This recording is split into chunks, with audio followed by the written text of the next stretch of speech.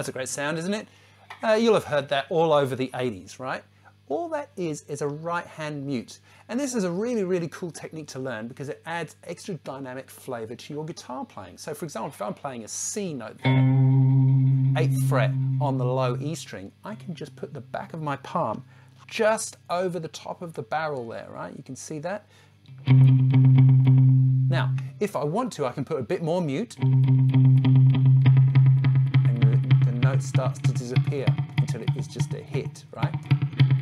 So do experiment with that and you'll be able to get